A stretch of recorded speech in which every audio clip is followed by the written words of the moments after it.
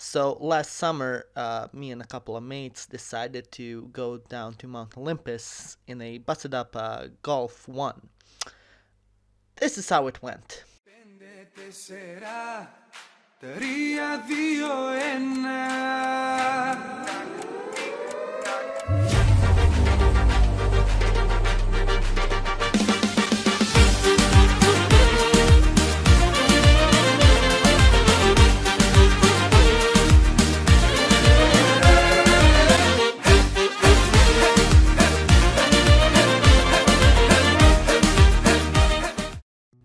So, we started our adventure in the infamous Parelia. It is infamous because it is basically a Serb vacation destination in Greece, and it acts more as a Serbian colony than an actual city.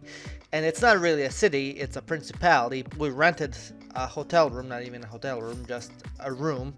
And that was kind of our base. From there on, we explored Greece, and this particular day, we went to Olympus, which, whoo lad, best mountain, 10 out of 10. That way we went on the Greek highway, which is filled with tolls. I swear to God, we had to pay like €2 every 15 minutes.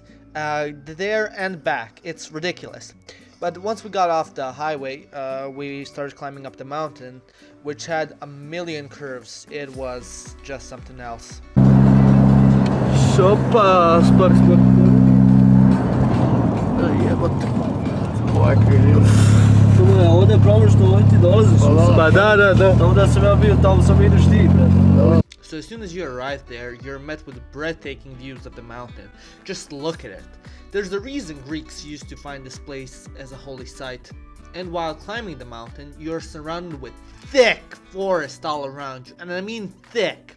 I grew up in Wisconsin, and man, US forests have nothing on this. I feel like the Greek Pocahontas, just going around, touching every tree, every spirit, every boulder has a name. Yeah, at one point, me and my friends got separated, and I got lost, so... You know that part in Skyrim where you find out you're Dragonborn and you have to climb that mountain with 1,000 steps? Yeah, this is kind of like that. Except, you're not the Dragonborn, you're just a tourist. Day 3, my friends have abandoned me. I'm all alone on Mount Olympus. No soul in sight, just me and the mountain. I really fucking hope that at the top of this goddamn mountain are a bunch of bearded men who are gonna teach me how to shout that I throw away people off cliffs. So yeah, that wasn't all too fun. But anyways, we kind of met up later, and then we started to pretend we are cavemen. Brate, ovdje su živjeli pećinski ljudi. Pećinski čovjek. Brate. Koliko miš da je ovdje Zevskaro ljudi? Pod pećinu, jop!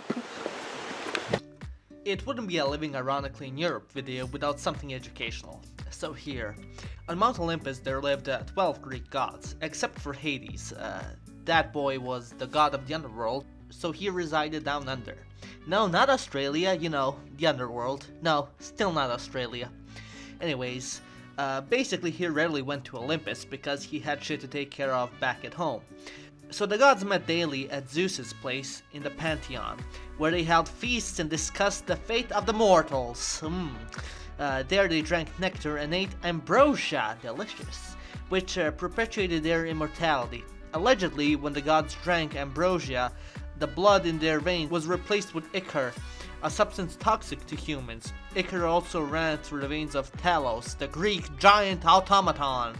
And apparently there exists a group called Return of the Hellenes, which is a religious group that wants to revive ancient Greek religion and mythology. So they gather at the foot of the mountain and celebrate Prometheus. And they celebrate him by dressing up in ancient war gear and running up the mountain. And they also name their children by names of ancient Greek gods. Anyways, I hope you enjoyed this video. If you did, leave a like and subscribe. and stay tuned. My name is Nick, and you watched Living Ironically in Europe.